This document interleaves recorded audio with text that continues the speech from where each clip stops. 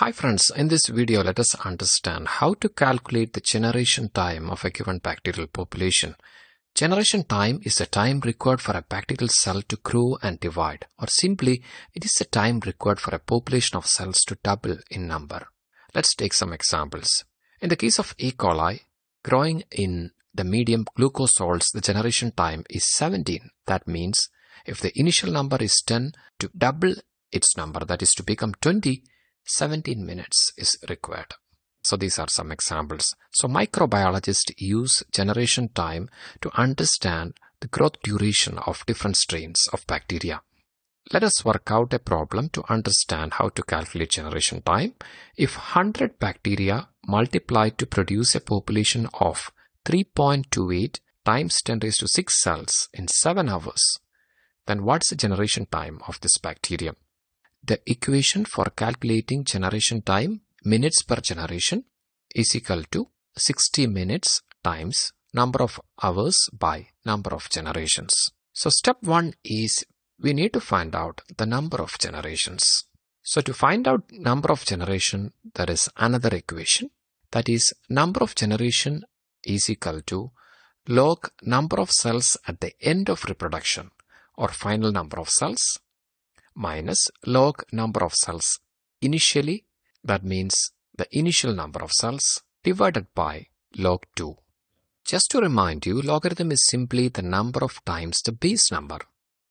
Logarithm of 100 in base 10 is 2, that means 10 times 10.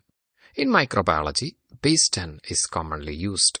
Now let us substitute the values. Number of generations is equal to log, here the final population number is 3.28 times 10 raised to 6 minus initial number is 100, so log 100 divided by log 2.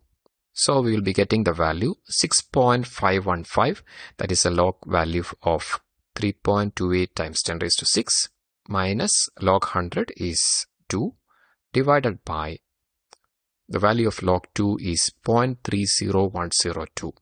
is equal to 4.515 divided by 0.30102, that is equal to 14.99, that is 15 generations.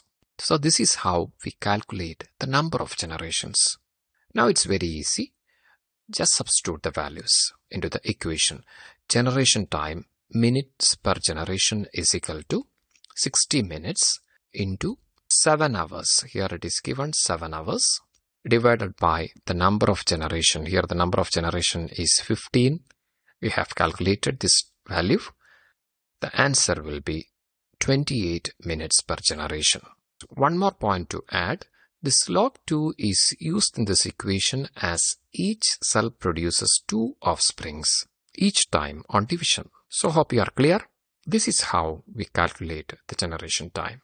I'll be leaving a question in the comment box so that you can work out for a complete understanding. Take care, stay blessed. Thank you so much. You are with biologyexamsforyou.com.